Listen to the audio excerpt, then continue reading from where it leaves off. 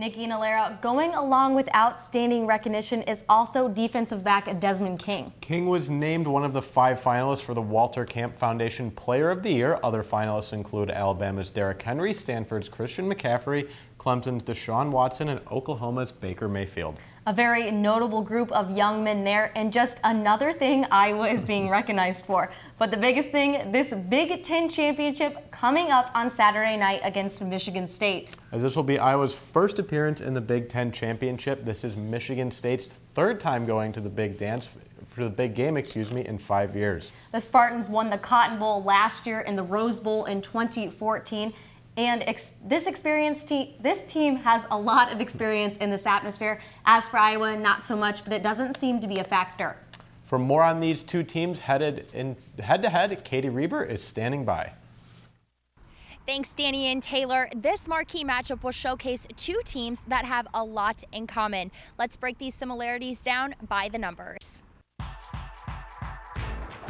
66,700 fans will be at Lucas Oil Stadium to watch the 12-0 Iowa Hawkeyes take on the 11-1 Michigan State Spartans on Saturday night. Iowa's defense leads the Big Ten with 17 interceptions, and right behind them in second place is Michigan State with 14. Both schools are 1 for 2 in interceptions lost, but Iowa has thrown only 3 interceptions while Michigan State has thrown 5. Iowa and Michigan State share the conference lead with 25 takeaways and a plus 14 turnover margin.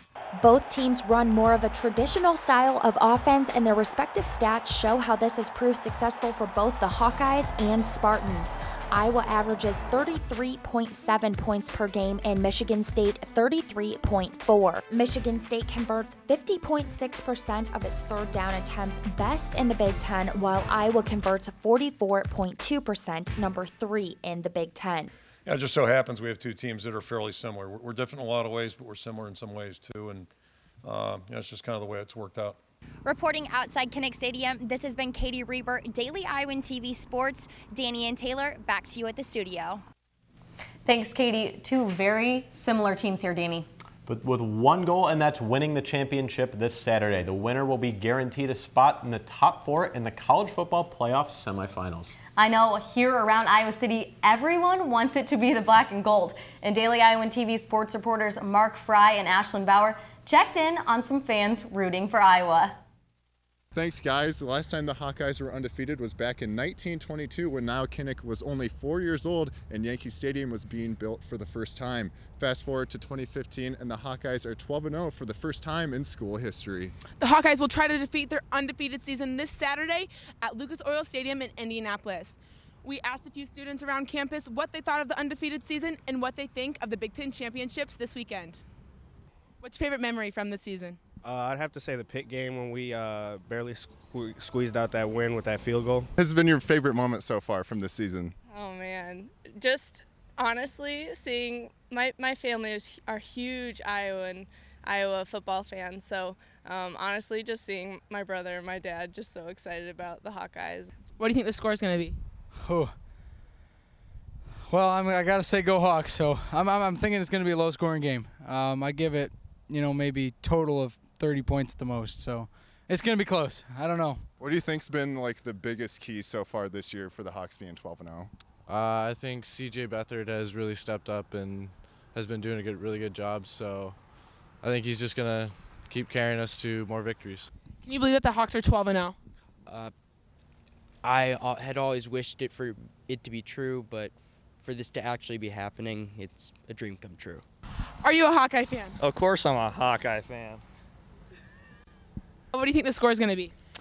28-31, Iowa. As you can see, Ashlyn, these Hawkeye fans have a lot of memories from this historic 12-0 season. These Hawkeye fans hope the memories will continue this Saturday night at the Big Ten Championships. Back to you guys.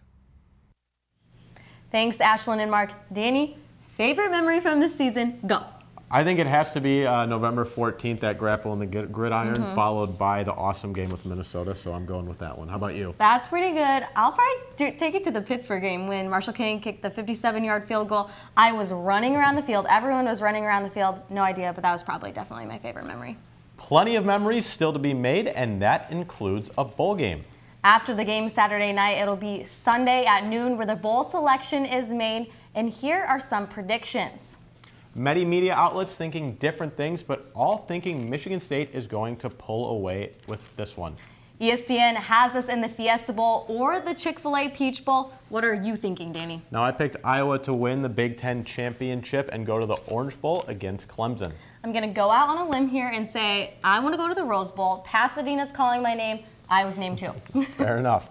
We'll step away from football for just a few minutes for some Iowa men's hoops. Kinnick isn't the only place exciting wins have been happening. It's also in Carver. Last night, Iowa completed their ACC Big Ten Challenge with success over Florida State. Jordan Maloney has more. The Iowa men's basketball team pulled an overtime shift late Wednesday night against the Florida State Seminoles. The Hawkeyes' 5 starters played the Seminoles tight from start to finish, each hitting in the double digits. When getting up from what looked like a head injury in overtime, Peter Jack told the ref that he was just doing his job before hitting a 3-point field goal to give the Hawkeyes the 78-75-point win over the Seminoles. Jack led the black and gold, putting 24 points on the board, a season high for the 6'6" junior. I'm really happy for him. He had a very good game. You know, even when he kicked it off his foot, he went back and got it, made a big play there. He's that kind of person. He's not afraid of the moment, and he made a big shot. I'm happy for him. But he wasn't the only Iowa starter with an impressive game. All 5 starters played for over 30 minutes each and racked up 70 of the team's 78 points. It showed a lot of leadership, a lot of fight.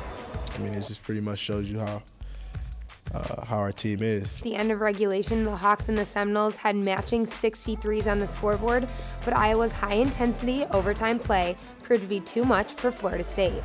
We ain't played to our full potential yet, and we just gonna keep working, but we just kept fighting and came up with a dub. Wednesday's game in Carver was the last of the Big Ten ACC Challenge, with the Big Ten coming out on top 8-6. I'm Jordan Maloney, reporting from inside Carver Hawkeye Arena with Daily Iowan TV Sports. Thanks for that, Jordan. Iowa goes on to play the University of Kansas City, Missouri. It's inside Carver Hawkeye Arena Saturday afternoon. People can go to Carver to watch a little basketball, go back to the TV, to Fox for the Big Ten Championship. As for us, we will be in Indianapolis, so keep updated on dailyiowan.com and meet us right back here on Sunday night for the full recap. Alara and Nikki, back to you.